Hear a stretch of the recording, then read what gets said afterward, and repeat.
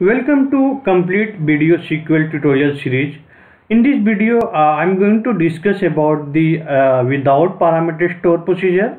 Last video I already started with the store procedure. That is a very important for the SQL part. Okay, so this plays the very important role to clear the interview, as I discussed in the last video as well. And also very helpful to work in the real-time environment. So please keep more focus on the part of the SQL video store procedure that will be covered in the next 10 video series. Okay, so last video I already discussed the theoretically part of the conceptual part of the store procedure. I provided the advantage and why we use the store procedure. And also I discussed the types of the store procedure, and if you didn't get a chance, please go and watch the video number 48 before starting this video, so you will get better understanding. So the last video I discussed under the types of the store procedure, that is the user defined store procedure, and user defined store procedure we have the another type, that is the with parameter and without parameter. Okay, so in this video I'm going to discuss in the detail without parameter store procedure, and this is the first part of the video of the creating the store procedure. So I also show you how you can create the store procedure and how you can execute the store procedure with the without parameter store procedure. So let's jump to the SQL Server Management Studio. And I have this SQL Server Management Studio, and why we required the store procedure. So last video I discussed that it will save the code if you using the code again and again. Okay, like for example, I have this code and you are the developer. Every 1 hour or 2 hours you executing this piece of the code. I taken this this part of the code as the example. So what you need to do, you need to open the management studio and the file. Again you can re-execute the code, and you can copy the output and send to the management or the client. Okay, so every 1 hour 2 hour means you are doing some repeatable tasks. To avoid this we can create the store procedure and save this all the code under the by using the store procedure. So the first step, like how you can convert into the store procedure. So without parameter means we no need to create any parameter value, just you need to create the procedure. So the syntax for the creating the procedure is just you can write down create procedure. You can also write the short form procedure name like PROC, and you can put the procedure name. Let's say example, give the we need to give, you can give the any name, but I am here the giving the name like without parameter. Okay, so we can better understanding. So after the procedure name you need to just put the edge. Okay, since this is the without parameter, so no need to pass any parameter value here.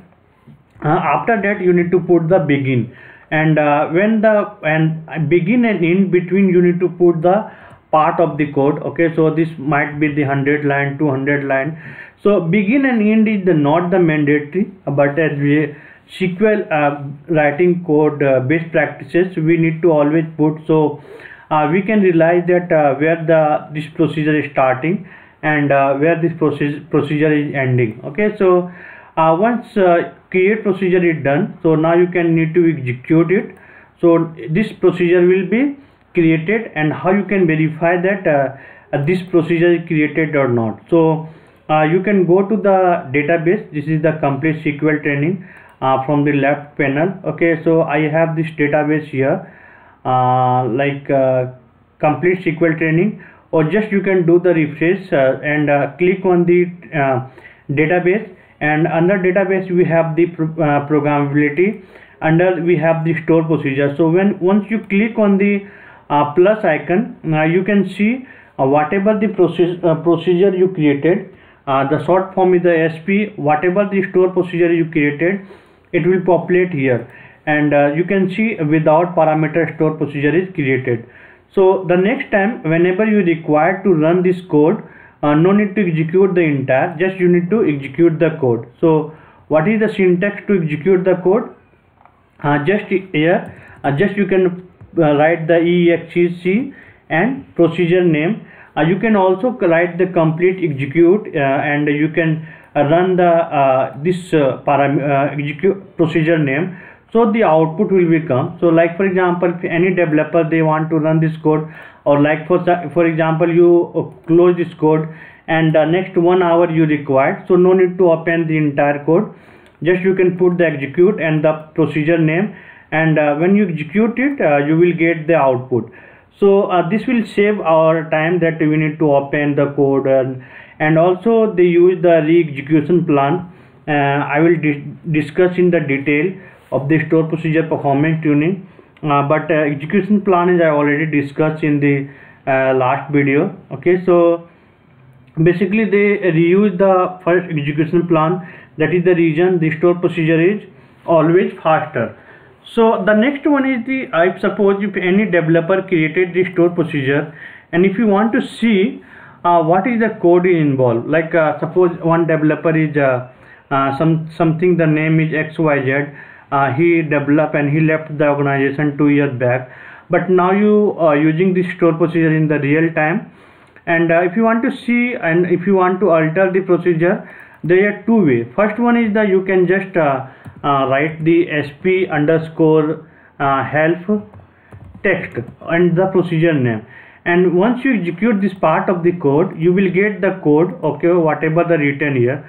So just here copy the code and put into the new window, okay, and you can see what code is used, okay, and you can also, if you want to alter, you can just put the alter procedure and the procedure name. Second way is the you can just go here and right click, and you can see script store procedure as drop and create to open in new window.